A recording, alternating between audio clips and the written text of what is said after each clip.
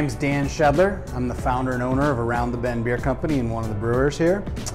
Around the Bend started, well, let's see, last month was 4 years for us. We celebrated our 4th anniversary in May. What we're all about is taking classic beer styles and imbuing them with an experimental edge. And in fact, that's even where the name of the company comes from, right? We feel like if you keep pushing boundaries, keep trying new things, you never know what's around the bend, right? So that's where that all comes from. I'm Ben Saller. I'm one of the founders of City Brewing. This is my brother John. I'm John Saller, one of the founders of District Brew Yards and City Brewing. So Burnt City's been around for about 7 years now, but we're happily moved into our new home at District Brew Yards. District Brew Yards is a collaborative brewery and beer hall and retail shop where we get to make a whole lot of fun beers in large and small batches and let people enjoy them here and let people take them home in nicely packaged cans. And we also have facilities to brew on a large enough scale to distribute widely throughout the city and beyond. So Brew Yards is a collective, I don't want to say experiment, but kind of what it is. We are 3 distinct brands that are working together to do as much as possible as well as experiment as much as possible. So ourselves, Bulldog with Burnt City and Around the Bend, we all work really well together, bouncing ideas off of each other, different techniques, different philosophies when it comes to beer, and that's what really is I would say my personal favorite part of this is we didn't really work together before, but as soon as we started working together, we've quickly become friends. You know, we're always looking out for each other. We're trying to collaborate and just boost each other as much as possible. So the concept was kind of born out of our situation at our previous location. We formerly had a brew pub in Lincoln Park and a production brewery in Pullman. And when we started to when we built out our production brewery, there were only about a third the number of breweries in the country that there are now. This was 4 years ago, so things changed very rapidly. We had excess tank capacity because we planned a little bit on a more grand scale than was really feasible. And so we started working with Around the Bend. They needed a place to brew their beer. And so we started sharing our facilities, and that was working out really well. And we were doing that for over a year when it came time for us to potentially, there was no beef with our landlords at either location. We just had the opportunity to move, and we thought it would be really great to have all of our brewery equipment and all of our staff under one roof in a location that was maybe a little bit more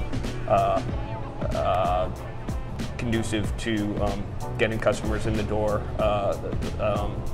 and we found this space and we decided that we wanted to do something different. And so the idea of being a collective and for some purposes a kind of incubator for smaller brands at times sounded really appealing. And then we decided we were going to take it a step further with the self-pour taps. Bought a big old smoker to kick out some great barbecue, and it's all come together really nicely.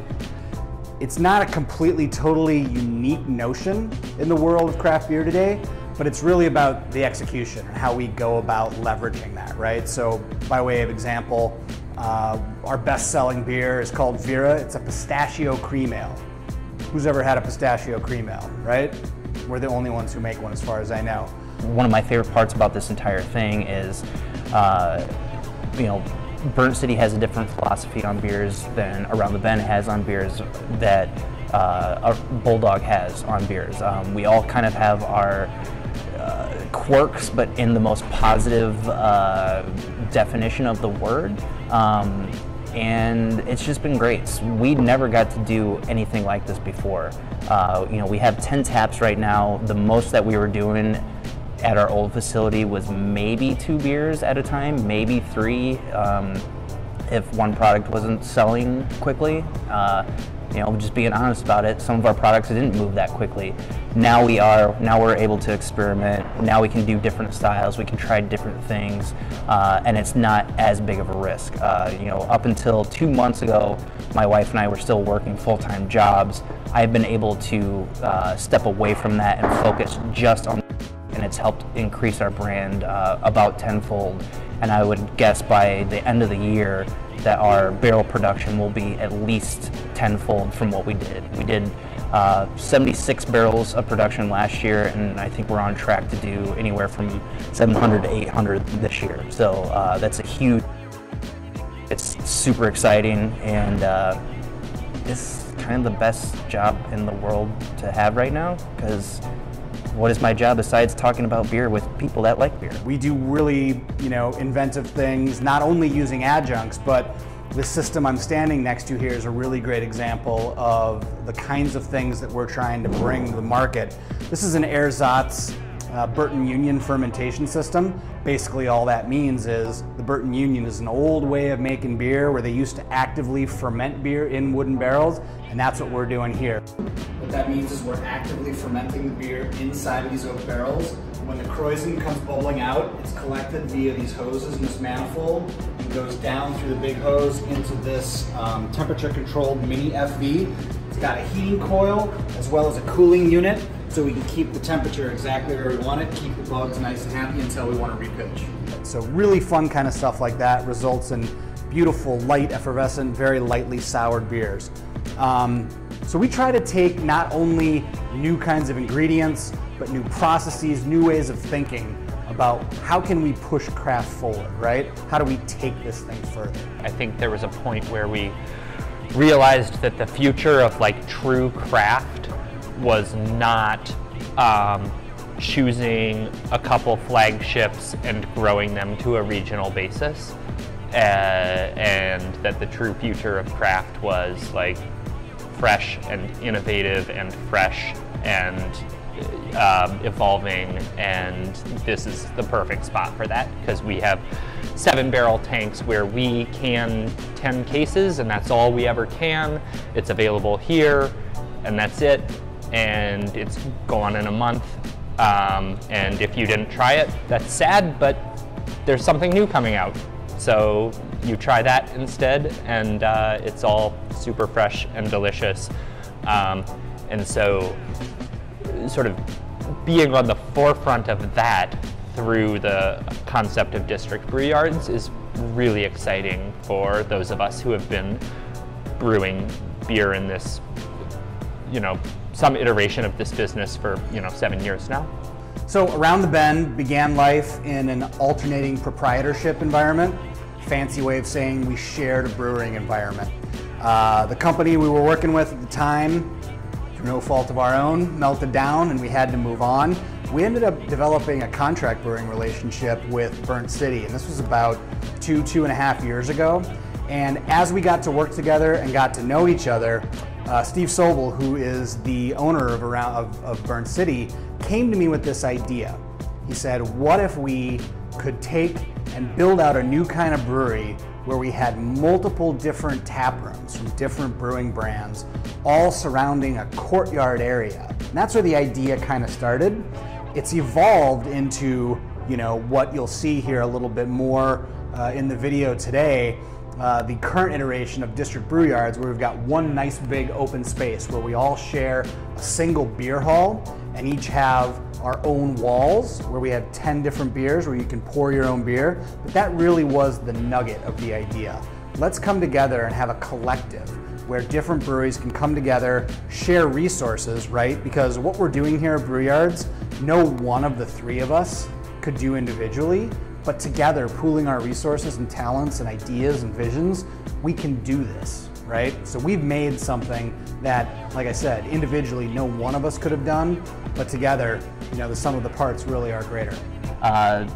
What we kind of strive for with Bulldog is taking a traditional beer and putting our twist on it, whether it's different fermentation techniques, whether it's different mashing techniques, different things like that. We typically set out with an idea in mind and then do everything we can to achieve that goal. There's a long story for it, but I'll try to give you the condensed version. Sherry, my wife, is from Massachusetts. Her hometown had a chocolate factory, and everything in Massachusetts has blueberries. So one of the beers that we have not released yet, but it'll be coming up, is called Violet, and that is a chocolate and blueberry blonde ale. And that is an idea that stemmed from Sherry, and then I had to figure out how that would work. District Brew Yards is like what I like to refer to it as a craft beer wonderland, right? So what do I mean by that? There's more selection here than you're going to be able to find in any other tap room in the city, just by virtue of the nature that there's 3 different breweries. But beyond that, it's 3 different breweries that have a really different take on how we're approaching craft, right? Add on top of that the pour your own piece of it, and people get to determine their own journey here the way they want to do it, right? If you want to go and sample 1 ounce of 30 different beers, if you can stomach that much, great, go for it. If you want to try a couple things and find a favorite and want to settle in for a whole pint of that, fantastic. Add on top of that the great food the kitchen's pumping out with our in-house smoked meats, you can't beat it. District Brew Yards in 1 sentence. The home of collaboration and experimentation. A whole lot of fun with beer. A whole lot of beer with fun. District Brew Yards really is a craft beer wonderland. Welcome there, beer followers and friends, to another episode of Beer Banter. I am here with the crew from District Brew Yards. We're here to have some fun. Some laughs already happened beforehand. A couple blooper reels that you guys may see later on, may not. No. We'll keep those to ourselves. So we're here. For those who don't know me, my name is Brady Potts. I am the shy beer guy. I've got 10 plus years in the bar restaurant industry. I'm a lover of all things craft beer. That's why I'm here today to talk to these lovely people. So we're going to go around the room and make introductions, talk a little bit about your individual brands. We'll talk about District Brew Yards as a whole, as well as some other things going on in the industry. But we'll start with Dan. Hey there, I'm Dan Shudler. I'm founder and owner of Around the Bend Beer Company. I'm Sherry O'Connell. I am the co-founder and co-owner of Bulldog Beer Company. My name is Jerome. I am also a founder of Bulldog Beer Company. I'm Ben Saller. I'm a founder of City Brewing. My name is John Saller. I am a founder of City Brewing. Awesome.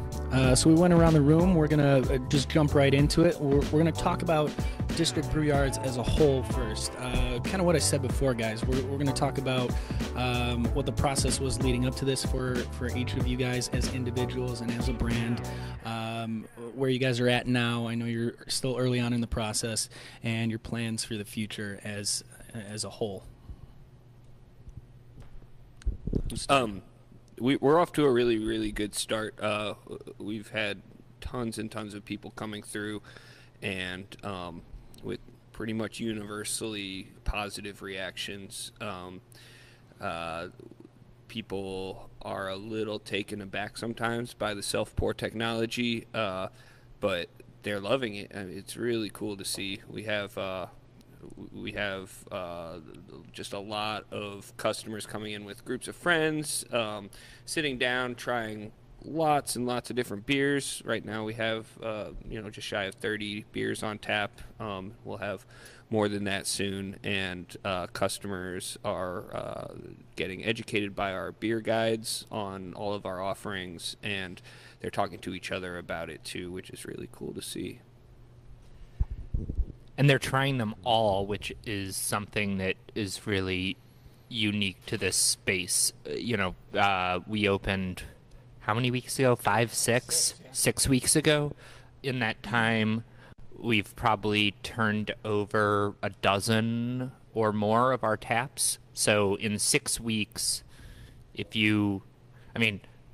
used to go to bars more than I do, now, but like there are not many bars that I visit more than once every 6 weeks, right? So if I came here 6 weeks ago and then I come here today, there are a dozen beers that I haven't tried.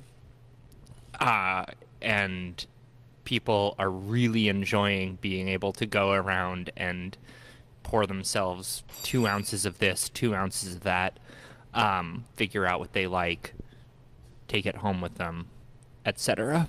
Yeah, it's an awesome concept.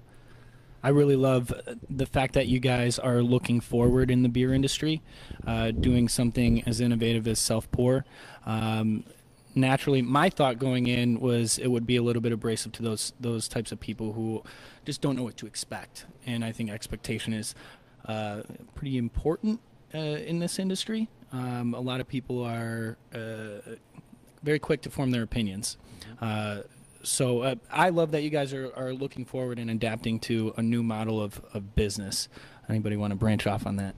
Yeah, well, to that point, right, we had some people who, popped off a little bit before we even opened about the model, right? And we heard some comments about, well, why would you want to remove the human element from the beer bar experience, right? And that's not in any way, shape, or form what we've done here, right? We have beer guides at each of these walls, as we're calling them, beer guides. People who are there to, help if there's a problem figuring out the technology, but more importantly, talk to folks about what do you like to drink, help get them into the right beer for that person, or just, generally engage about, any of our brands, tell them our story, really be that human element. And so it's been great to see, how well that's working. I think John made a comment earlier when we were talking about how we've never really seen people talking about the beer with each other as much as we do here, especially, complete strangers. Oh, have you tried this one? You got to try that. Do you like that? You got to try that then. That kind of thing is going on. It's huge here.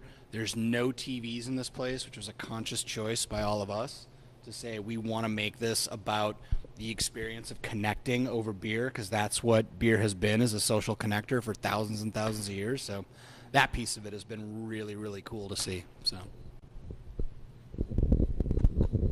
Jerry, nothing? Well, I was just gonna go back to, I go back to the original question of what is Brew Yards as a whole. I don't really see it as a whole. I see it as a building where 3 brands have come together and created something unique. Maybe that's a synonym for whole. Is that the word I'm looking for? W-H-O-L-E or whole H? Yeah. Like a donut hole. Not really a donut hole. What kind of hole are we talking about? It's a little sweeter. Separate things, but it's one, like a trinity? Let's not get started. Like a whole E. I see it more as a building. Oh man, they're not gonna know what's Not really going a on. hole, There's a whole bunch of side conversations.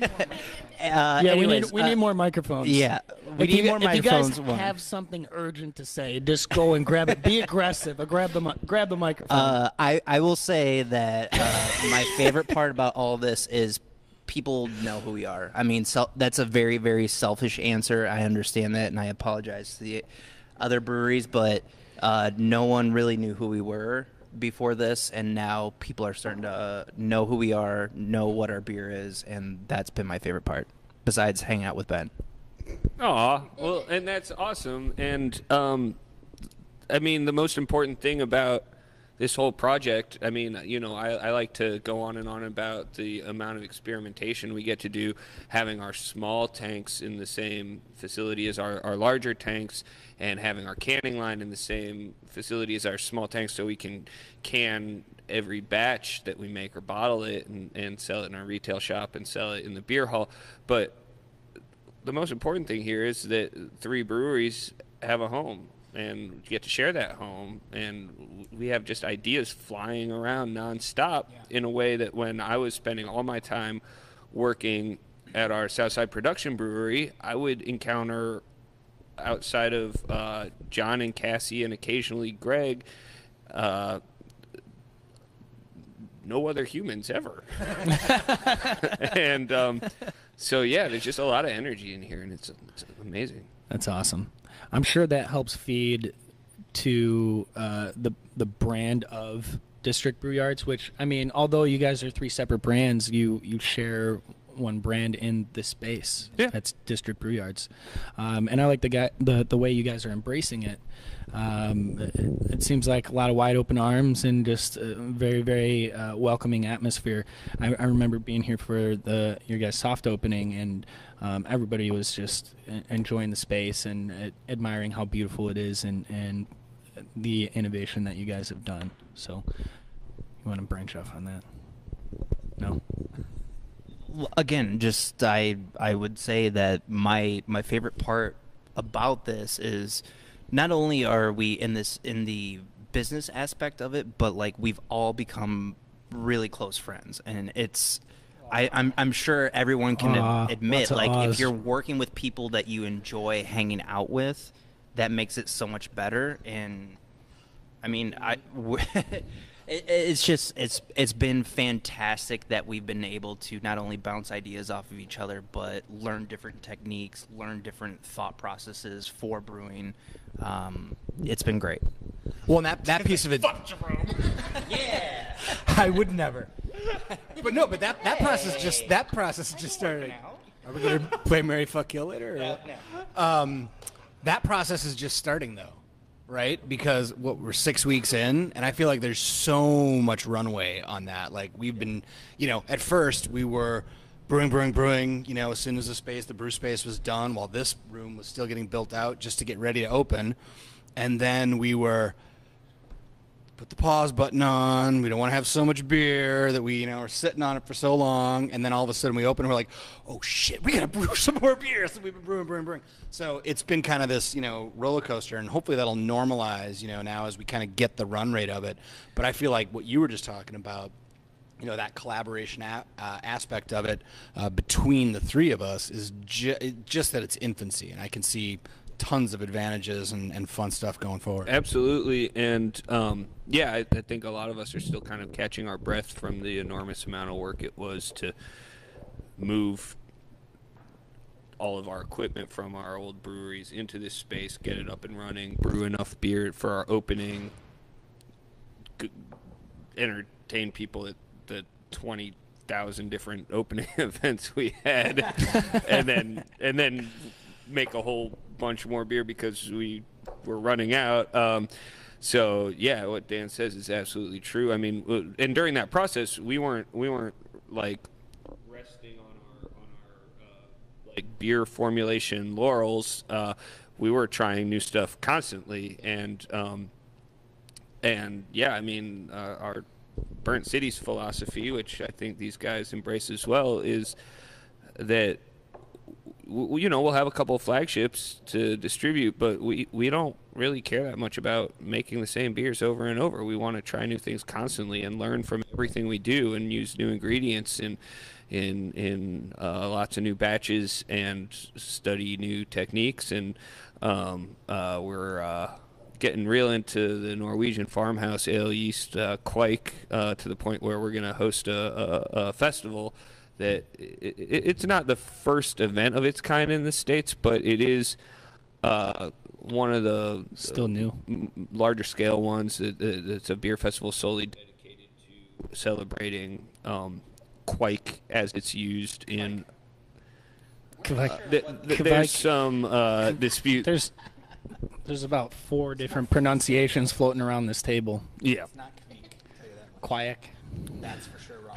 That's 100% wrong. From what I understand, it's either Quake or Kvike or anyway. My guess would be Kvike. The guy who discovered the strains is coming from Norway to give a talk at this festival. To say he He'll discovered, whatever. is My point is he'll tell us how to say it.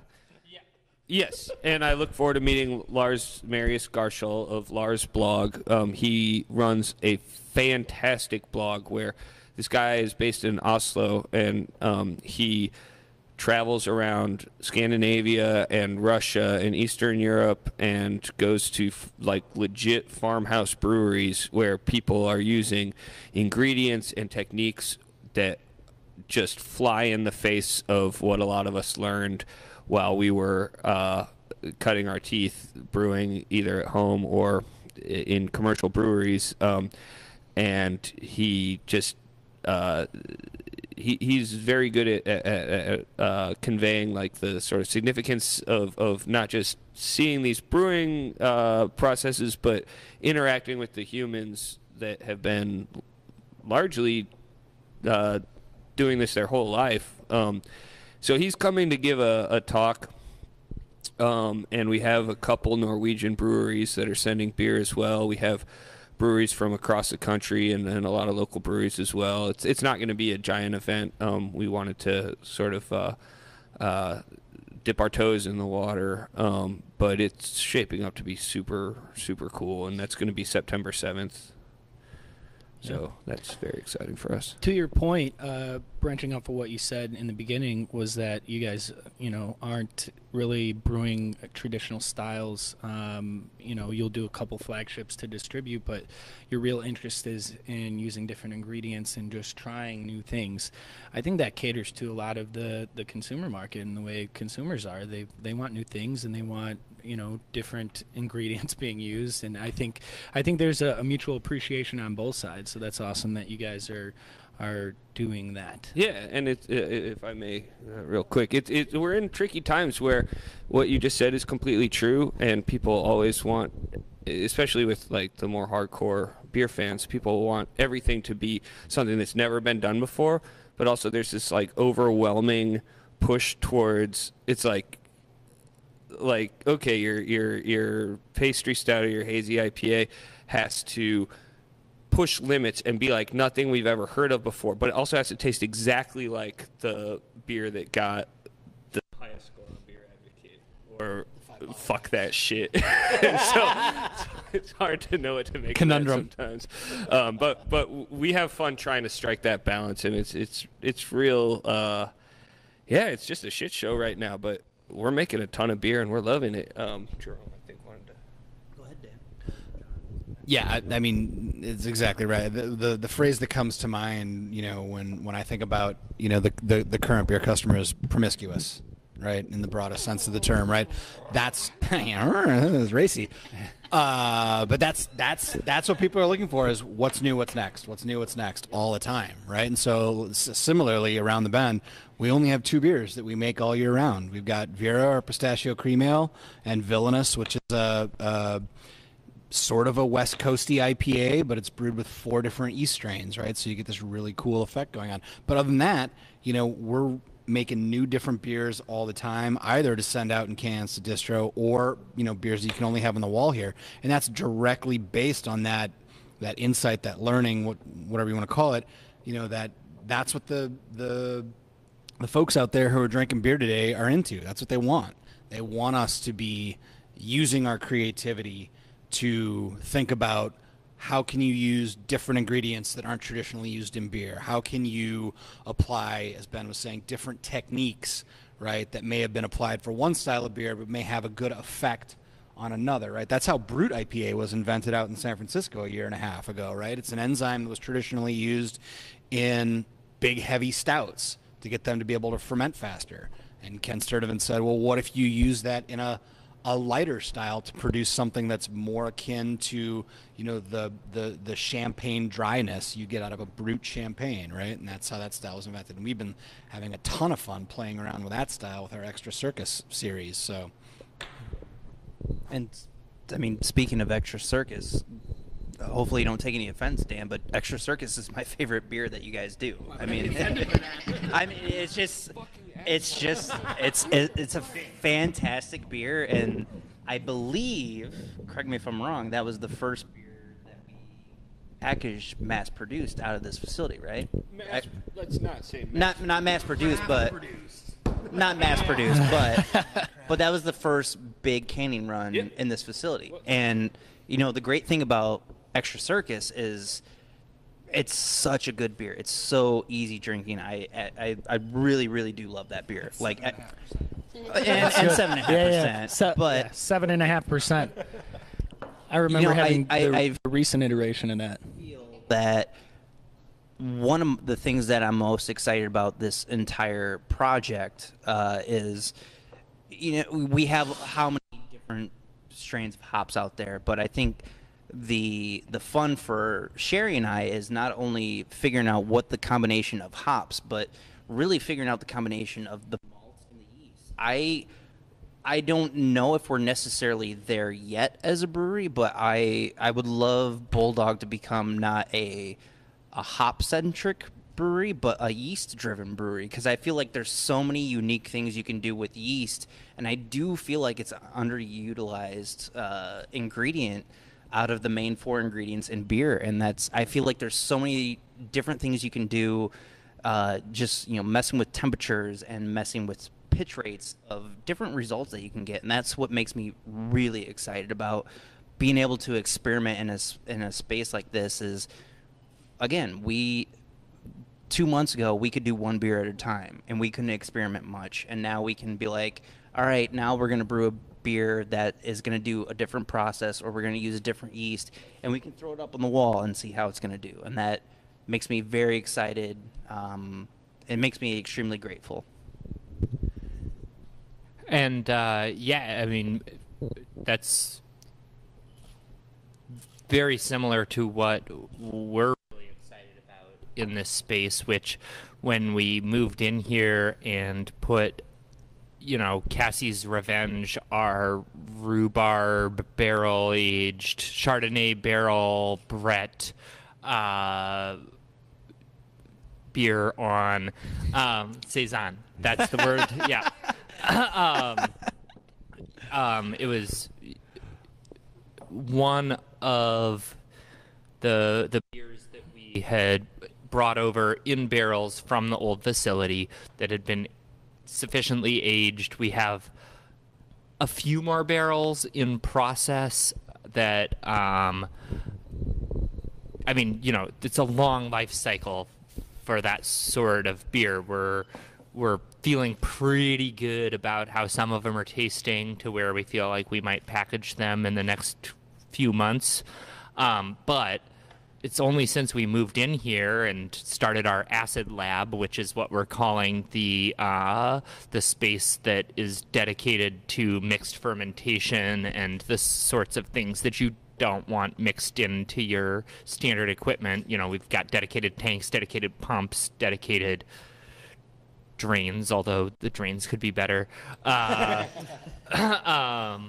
And yeah, now we're just starting to fill barrels to replace those beers that we opened with that went really well. People were really receptive to them. And just, sorry, Dan, real quick, I think what John was getting at there but didn't maybe really say is just in our former location, our brew pub in Lincoln Park, we had a lot of awesome customers over the years. We went through a ton of different kinds of beers, but our clientele there veered towards the less adventurous types of beer drinkers, and well, we didn't have the physical space. Bop them on the nose. People to sit and drink beer For barrels. The barrels that we filled were at our big brewery. What are we talking about? All right. Go ahead, Dan. I think what my friends are getting at here is Wait, I want to fall off the rails some more. the great thing about this place from a technical perspective is the flexibility that we have here, right? So the acid lab is one of those things, right? Being able to do sour beers, mixed fermentation beers over there. The space that we have to be able to do barrel aging on a much grander scale. The ability to brew as little as 7 barrels at a time, because we have a 7-barrel brew house and a 30-barrel brew house, so we can do just 7 and it'll never leave the walls here. Or we can do 3 turns in our 30-barrel brew house and fill up our 90-barrel fermenters and send those out to markets as far away as Ohio. We have so much flexibility in this building, and the net effect for the people who come to drink the beer here is then you're going to get so much variety, right? Which goes right back to that promiscuity piece, right? That's what this allows us to fulfill, is exactly what people want. Because we have these tools and tips and tricks, that no one of us could have put this all together on our own, but together we've got all this fun stuff. Yeah, I agree. Sherry, you're real quiet over there. You can jump in anytime. I Anytime. fight for a microphone. I do. I also get very awkward. Just get. I want to see you get aggressive. Well, so just get aggressive. What I was kind of just thinking was, sort of piggybacking off of what Jerome had said. We previously had one 7-barrel fermenter, and that for us was, do we like this beer enough to do this, in a huge batch and have this available for distribution? And now that's sort of our, well, let's test batch this. Like, let's just try something out. Let's put it up on the wall. And that's now sort of what we were doing as our large scale is now our small scale. I mean, we had, how many new recipes did we come up with just this month? This month, 5. And that's something that's really, really cool for us. We have a lot of recipes that we've sort of like written down and just sort of have tucked away, and they're all pretty weird. And so we never wanted to do them on, our big 7-barrel fermenter where we were previously, because we didn't know if it would sell. And now to have the flexibility to do some of these weirder beers that we're really excited for, we don't know if other people will be too. Now we can actually make them, and that's Weird is good. Really cool. Yeah, we like weird. We're weird. Experimentation is good. Yeah. It's it's what, in my opinion, and something about me, guys, is I am a consumer first. So for me, I see things as me as a consumer, and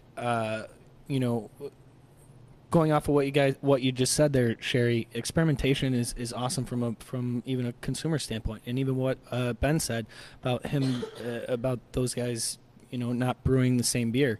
It's really, really exciting for me to jump on Facebook or Instagram or whatever your chosen platform is to find out about your favorite brands and see what's new and what's different and what is pushing the boundaries of beer, because that is what this industry is about. Am I right? I mean, yeah. It's about pushing the it's about pushing the boundaries, and and really just enjoying the ride, enjoying. So let me ask you this.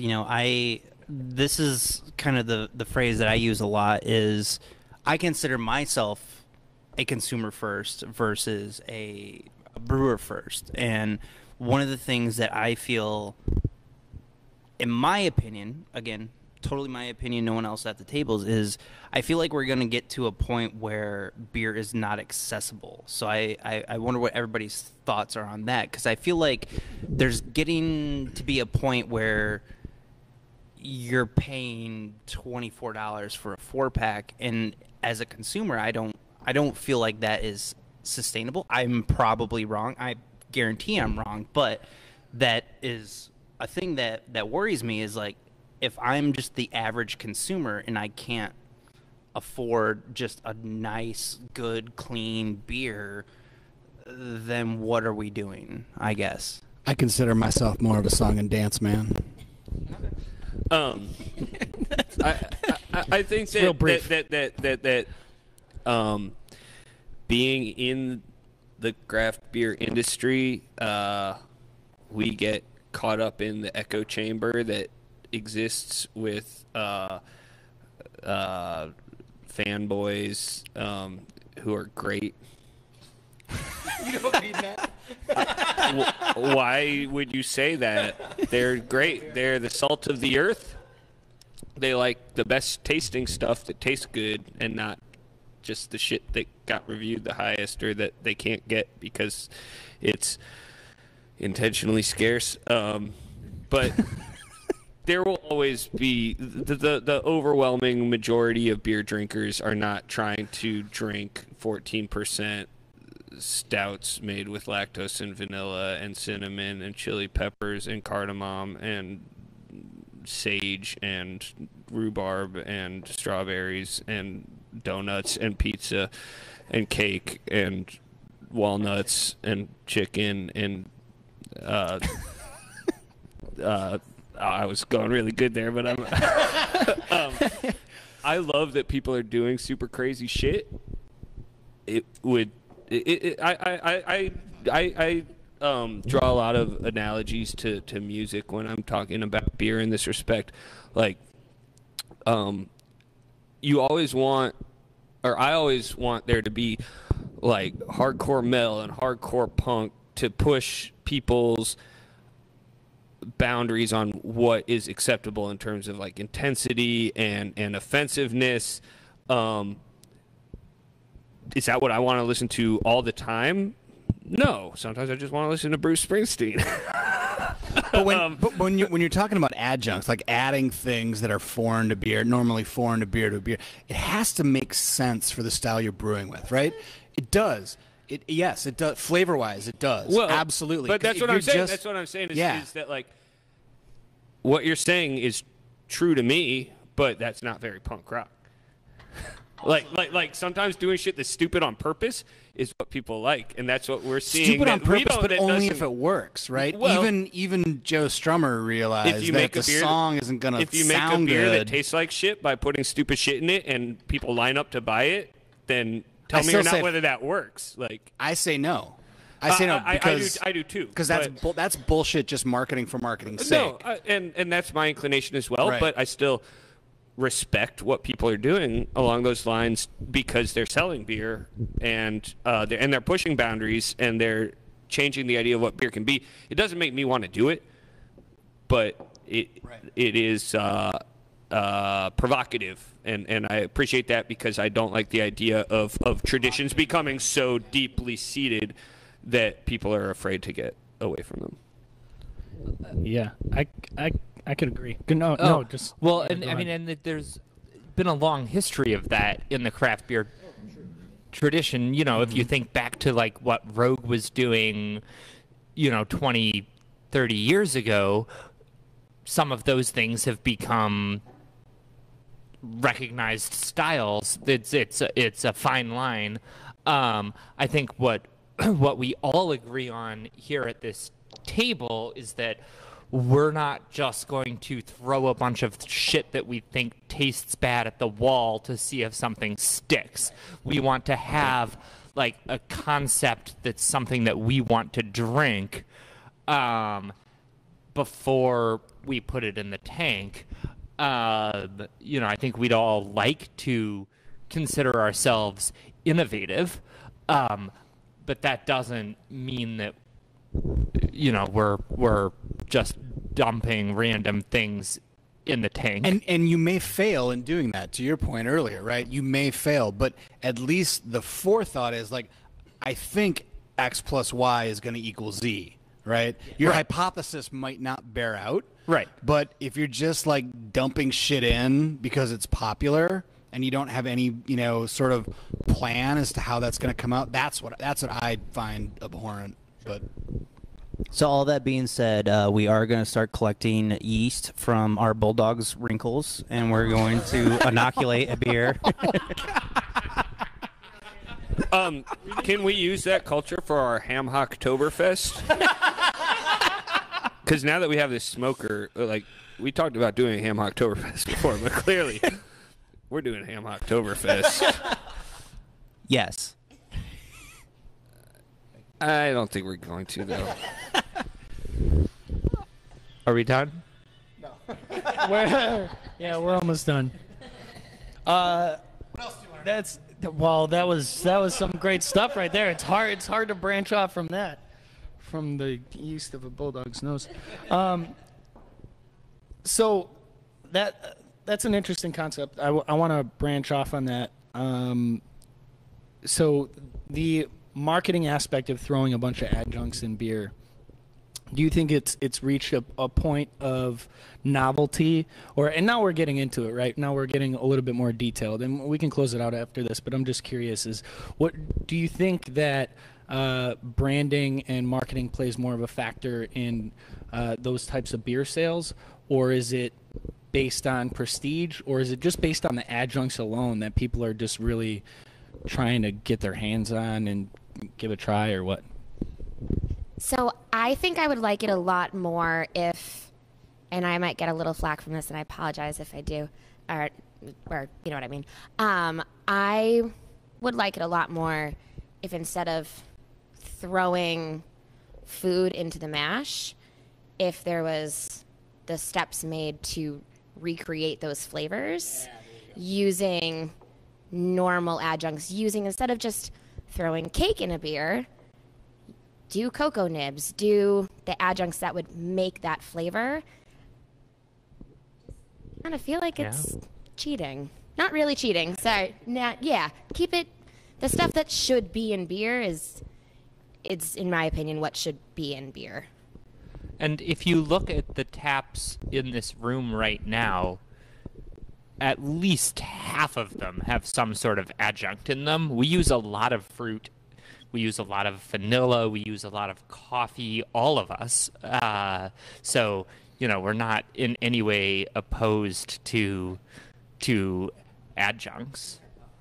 And like when it comes to the kinds of beers that some of us are kind of making fun of right now, it's like, okay, like you added this thing to the mash. It's like, you can talk to the brewers, and if they're being honest, like, can they taste the difference? That, like, I mean, yeah, like I'm sure that like 1,000 pounds of like USDA prime ground veal in your fucking milk stout really adds something great, but most of the time you can't even taste the shit that people are getting. And props to them for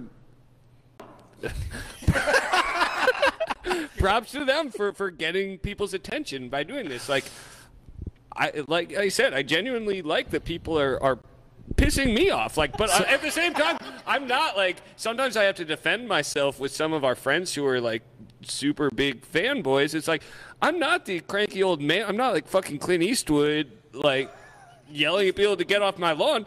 We do new shit all the time. It's just like doing crazy shit for the sake of doing crazy shit. Like, I just want beer to taste good. I just want it to taste good. That's my thing. It's like outdated, but I want it to taste good. Like, and I want it to feel good inside of me. At what point does it become marketing stunt and not, really additive to the flavor in beer, right? It's kind of like, that's kind of where I draw the line for what we're going to do as a brand, as a company, as a brewery. I'm going to ruffle some feathers here, and I'm going to go out on a limb and say that I feel like there's things for the sake of doing things, and there's doing things for the sake of creating a profile. And what I mean by that is, one of the things that Sherry and I have done before, and what we still do, is we come up with a concept of like, we want this beer to taste like this, right? How do we achieve that? Not just, oh, hey, we want a chocolate blueberry stout, so we're just going to throw a chocolate cake that has blueberry icing in the mash. Like, that doesn't make sense to us. We want it to taste like a beer first. That's what this whole thing is about. Again, in our opinion, beer should taste like beer. So how do we develop that profile of, hey, we're going to get the chocolate notes out of this, we're going to get the blueberry notes out of this? How do we achieve that versus we're going to throw a blueberry cake in there? Like, I think that's kind of where our mentality is at. And I have the utmost respect to the breweries that do that. That's fine. That's not where we want to be. We want it to make sense, and above all, beer is beer. Beer is supposed to be, for lack of a better term or lack of better phrase, beer is a common man's drink. Beer is supposed to be the thing that you hang out at a table like this and talk about, like we're doing right now. It doesn't need to be the greatest, rarest thing. It needs to be something that starts a conversation and not just, oh, they threw this in there. It needs to taste like beer. And rant. So you're saying that I can't just throw a ham hock cake into the Oktoberfest, and that how the fuck am I going to make ham Oktoberfest? Breaking news, we are making a pork chop lambic. Oh, God. Well, it seems like you guys are all, I don't want to say. You guys didn't hear that. He said drunk. Little drunk. It seems like you guys are all kind of on the fence. Like, you understand that I mean, end consumers, says all, essentially. People like to drink what they like to drink. If they're drinking hazy IPAs, it's up to you guys as a brand to produce that type of thing, or a super overly adjuncted. But hold on, stout but the or hazy whatever you're doing. IPA thing is an awesome example of, like, when the hazy IPA thing hit, there were some people doing a great job of it on the East Coast. When it first hit the Midwest, people were doing a bad job of it. People were doing all sorts of dumb shit to try to make their IPAs hazy, and they tasted bad. And then a few people started to figure out how to do it well, and then a lot of people started to figure out how to do it well, and then it became common knowledge that what's actually going on there is you're not dumping flour into your beer to make it hazy. What you're doing is active ferment dry hop, which actually, with the right yeast strain, which actually has a chemical process that creates new compounds that make it hazy. It doesn't drop off. Biotransformation creates new flavor compounds that are unique to hazy IPAs. All of a sudden, it's a fantastic new style, and we love it. And we, we absolutely love it because it's legit. So it's becoming a little bit more legit than it was. Much to your point, I mean, I think the question, even for me as a consumer, is how do you create longevity in that style, right? Well, that's what I'm saying. Some styles have longevity, some styles don't. Hazy IPAs have longevity. Well, no, but there will always be some in the same way, like black IPAs. That was definitely a fad, but they'll persist a little. There's a lot of comparison to that style, that trend. I don't see the hazy trend as being akin to the black IPA trend at all. I think early on I kind of did, and just like what John was saying, like I was like, what is this garbage? This was a few years ago, and then a buddy of mine sent me some like Treehouse and other East Coast IPAs and sent them to me fresh, and I was just like, all right, first of all, this Treehouse IPA is definitely hazy but doesn't look like pea soup, and also is extremely delicious and doesn't taste like what I've had before. I think that maybe over time people's use of the visual cue for making judgments about what the flavor will be will level off a little bit, but the techniques used in making hazy IPAs and the yeast, like, I mean, I've been thrilled to realize that you can make really good hazy IPAs with a couple different Quake strains, not to keep steering it back towards that, but I think black IPAs were a trend because they were jarring and were something different. It's pretty hard to make a black IPA that doesn't have a really aggressive flavor, a kind of abrasive flavor where there's any reason for it to be a black IPA. But with the hazy IPAs, like John mentioned, to coax certain flavors out of the yeast, out of the hops, or the combination of them, really, like, using London 3 or the Conan, or now the Foss Quake and Hornindal Quake, it's been really cool to experiment with that. But, like Brady was saying earlier, right? So, do we have to, get on the trend that consumers are driving this notion of, hazy IPA, so you have to make one?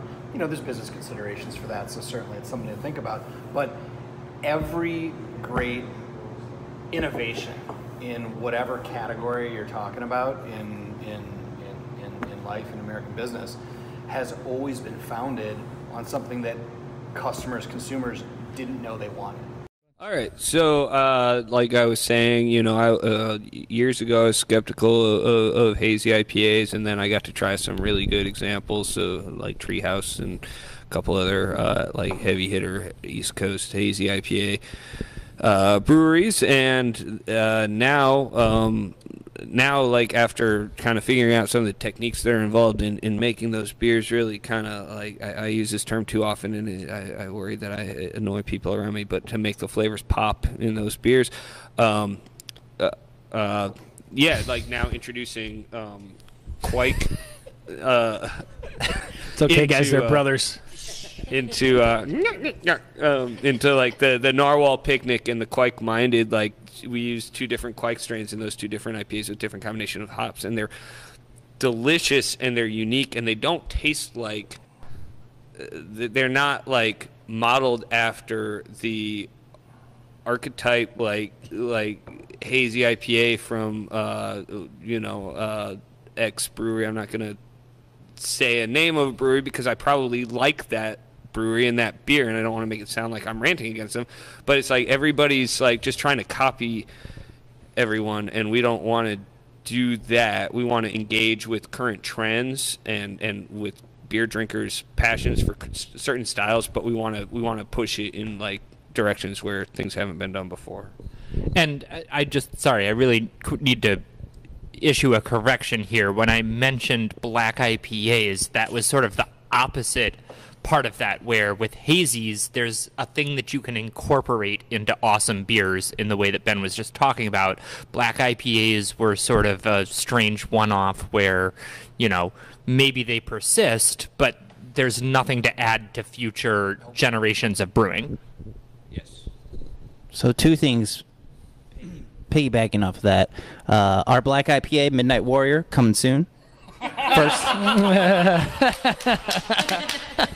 The plug. We do what we want. The plug. But 2, we've established we can curse on this podcast, right? We can curse on this. Oh yeah, like a sailor. All right. So Like a lost I will. Zing! I like that. I'm drinking a lost sailor. I will be the first person to admit the first time we tried to do a Curse or not? I'm getting there. He's fucking getting there. I will be the first one to admit the first time we did a hazy, we fucked up. And you know what? I will go out and say we fucked up, and it was like 3 weeks that was probably the darkest period of our brewery because we got nothing but negative reviews on Untapped, and it was just like every day, like not hazy enough, not hazy enough, not hazy enough.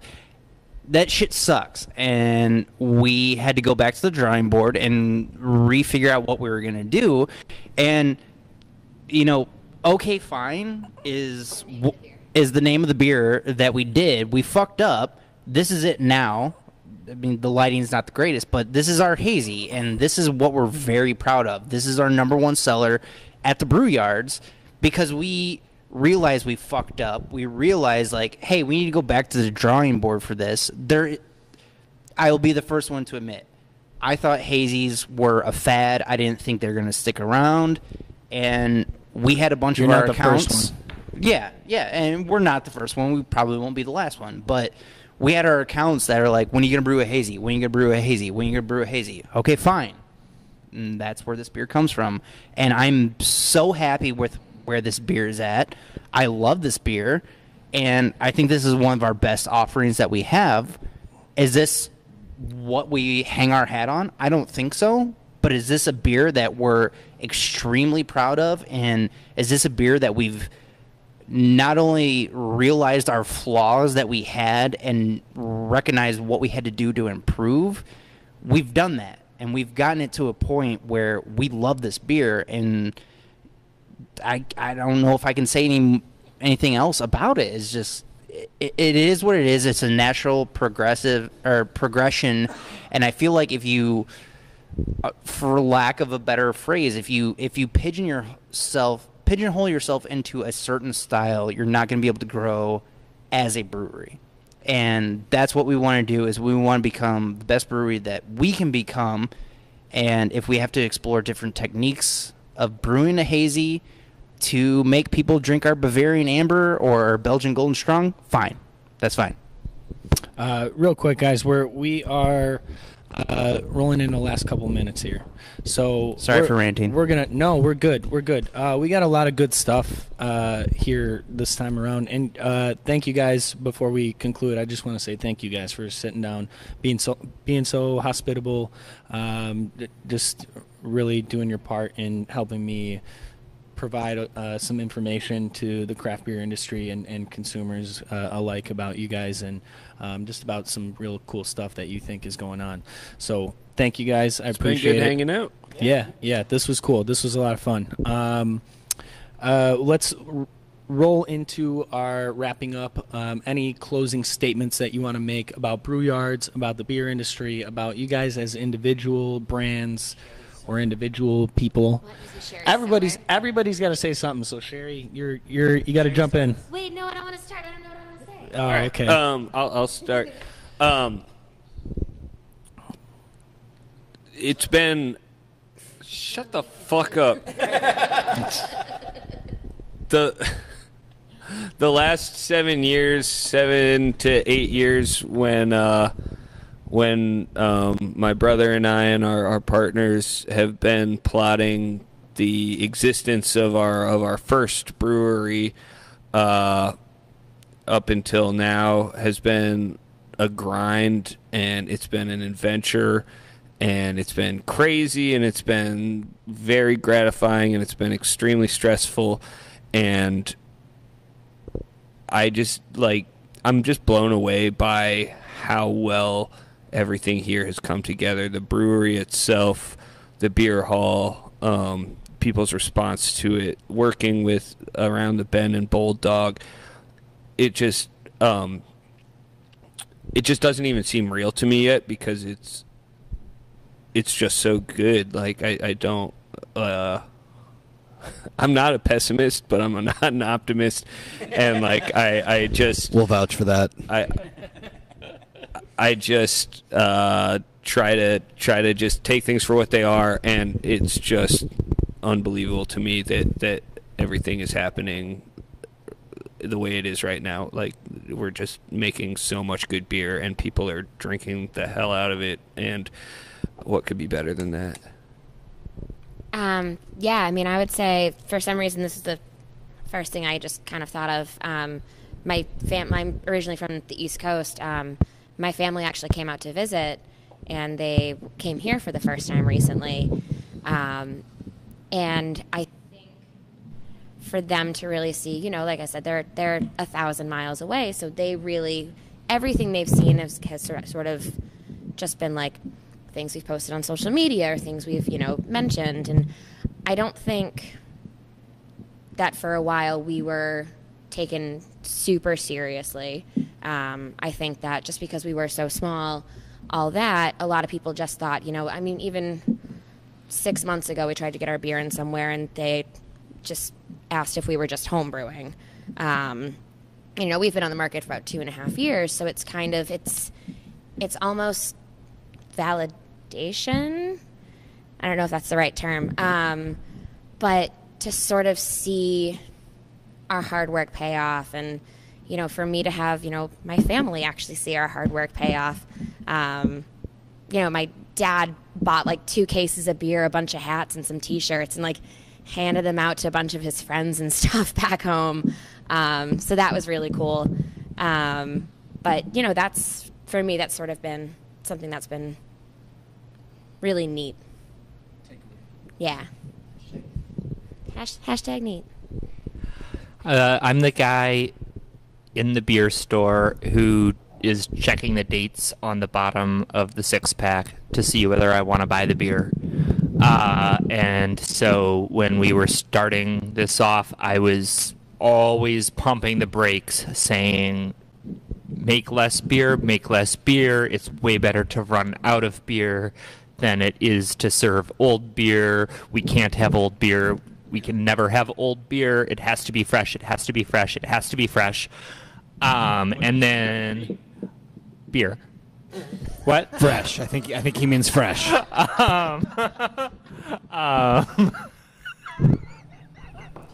guys God are damn it. crazy. So anyway, then we opened, then people drank all the beer, then we had to brew a bunch of beer. But Fresh. what has been really fun here is to be able to brew a whole fuck ton of beer and have it stay fresh, because people are that a metric actually term? coming in here and buying it as fast as we make it. And I hope that continues. Like Ben said, it's kind of mind-blowing, like how well things have been going here. But for me, that's all about being like, we launch a new beer, I think I am going to drink so much of this. It's going to be so awesome. And then it's gone. I'm like, no, wait, I wanted to drink more of that. But then there's something else that's new and fresh. And I'm like, oh, I'm going to drink you instead. And it's amazing.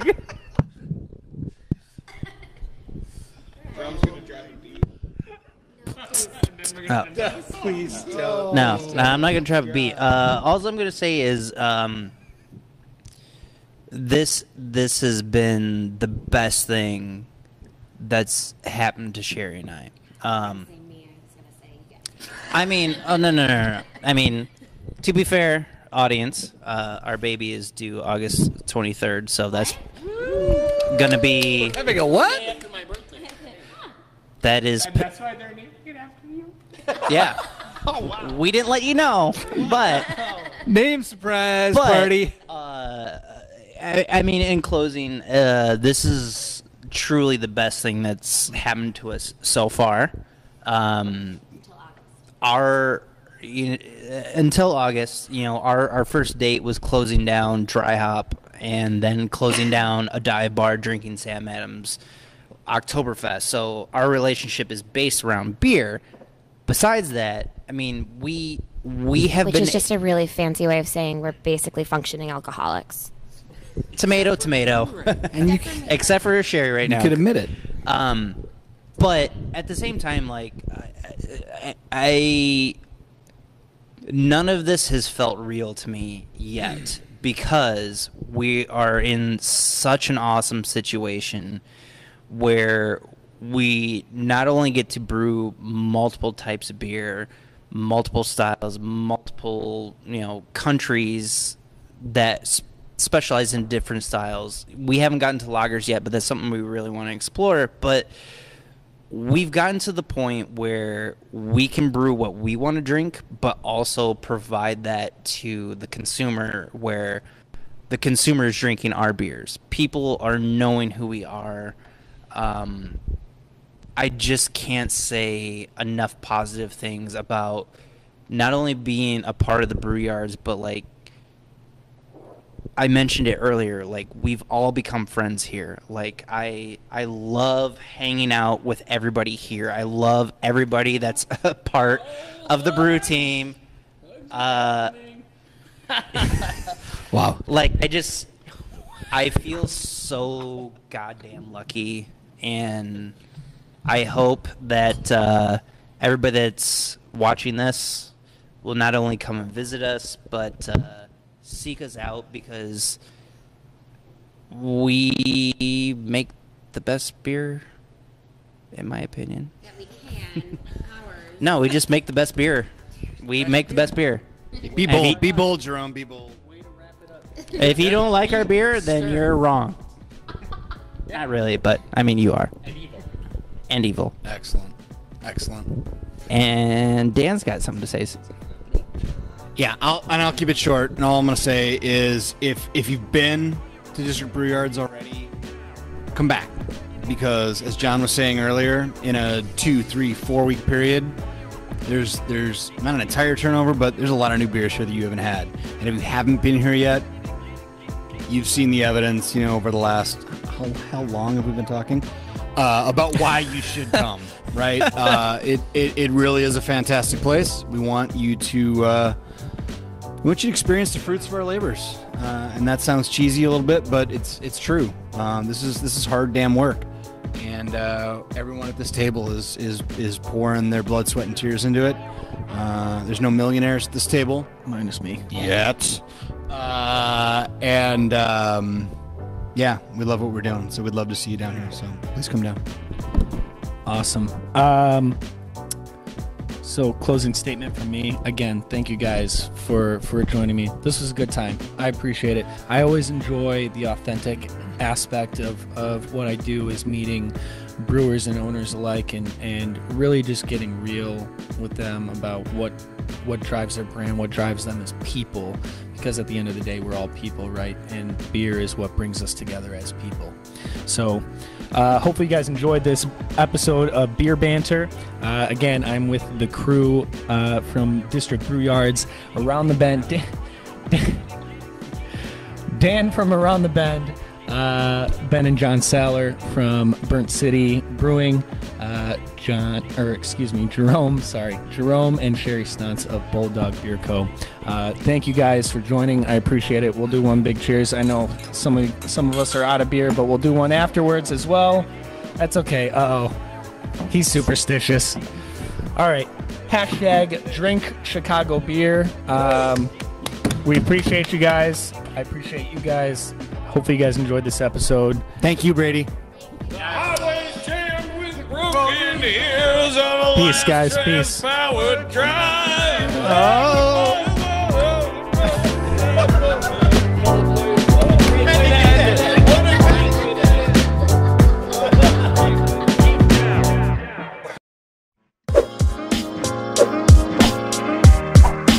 On this episode of Chicago Beer Cast, I'm taking our by Shy Beer Guy as we dive into